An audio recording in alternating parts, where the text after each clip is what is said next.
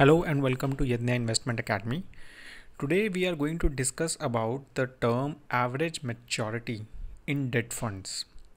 Debt funds invest in multiple fixed income or debt securities, and each security in the portfolio may have a different maturity.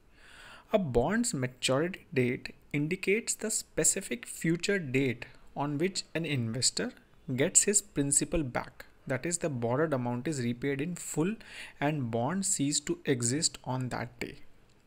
Average maturity in a debt fund is the weighted average of all the current maturities of the debt securities held in the fund.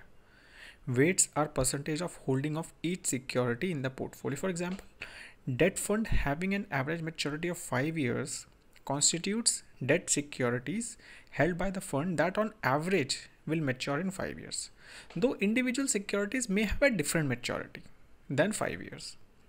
Now let's understand how average maturity is computed in a debt fund. So before investing in debt funds, it is advisable to have a look at the average maturity of the fund. Average maturity of debt fund can be easily calculated with the help of maturity period of each security and the amount invested therein. Let me take you through an example. Consider a case where a debt fund holds 3 bonds, each having maturity of 2 years, 3 years and 5 years respectively. Amount invested in a 2-year bond is rupees 30,000, 3-year is rupees 10,000 and 5-year is rupees 20,000. First, multiply the invested amount with the corresponding maturity period, then divide the total product by the total amount invested to arrive at the average maturity of debt fund, that is 3.17 years in this example. So the example shows the average age of debt fund is 3.17 years, although the individual bonds have a maturity which is different from 3.17 years. So what does this imply? Average maturity now tells us weighted average maturity of that fund, which in turn represents interest rate sensitivity. Now, how does interest rate sensitivity work? Check our video on how bond market works. Link is here. Mutual funds with several long maturity papers in its portfolio are more sensitive to NAV fluctuations.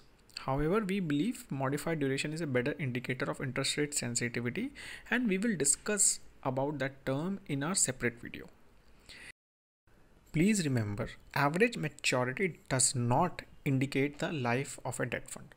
So an open-ended fund never matures.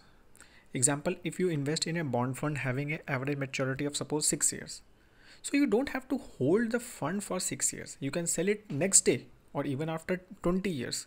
Basically what it means is the maturity of fund's bond holding is 6 years. Average maturity of a fund portfolio undergoes a change with the passage of time. As a debt security approaches its maturity date, the length of time to maturity becomes shorter. Thus, even if a fund buys and holds a debt portfolio, average maturity of fund keeps on decreasing till the security held reaches its maturity date. Also, if a fund sells one security and buys a fresh one, it is obvious that its average maturity will change too, since each security has its own maturity period. This is how we can classify debt funds based on average maturity. So debt funds of these particular category make sure that they keep on changing the debt portfolio to keep the average maturity in this range always. Please note, longer the average maturity, higher the risk associated with a debt fund. So while shortlisting a debt fund, you need to consider your investment horizon as the starting point and align it with the average maturity of the fund to ensure that it is in line with your time horizon. More details on this in our video on risk management in debt or bond market. Link is here. So that is all we have on this topic. If you have any question, please do write in the comment section below and do not forget to subscribe to our channel for more such videos. Have a great time ahead. Jai Hind.